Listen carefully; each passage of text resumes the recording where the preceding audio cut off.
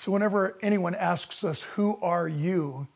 I don't know about you, but I reflect back on people in my life who actually taught me who I was and the ultimate eternal destiny that I had within my soul.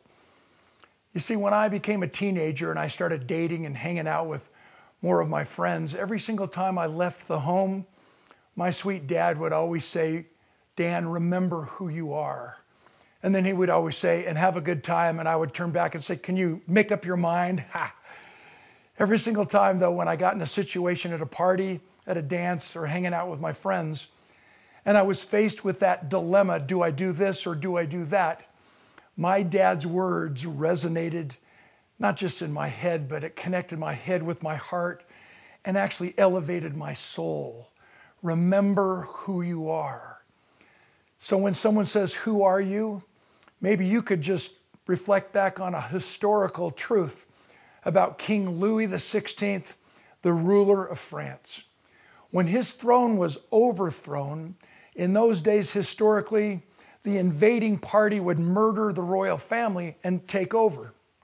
But in this specific case, they captured King Louis XVI's young son, the prince, and they whisked him away to a faraway land and decided that instead of killing him, they would kill his spirit. They decided that if they did whatever they knew how to do to destroy his moral character, he would forget that he was heir to the throne and he could go on living his life. So for 6 months straight, relentlessly, his captors force-fed him food that made him a slave to appetite. They literally dragged him through the gutter and exposed him to every rude, crude, vile, and unrefined thing that you could even imagine. But after 6 months, his captors were frustrated and sat down the young prince and basically confronted him. "Why have you not allowed us to destroy your character? Why have you not caved in?"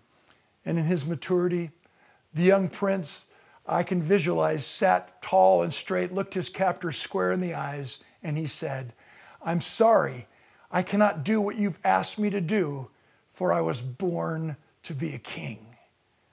Who are you?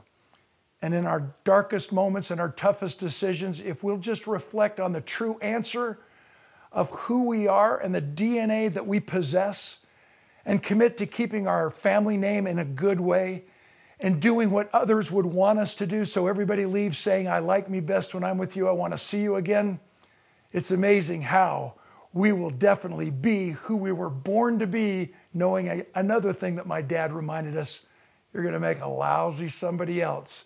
Be the best you can possibly be.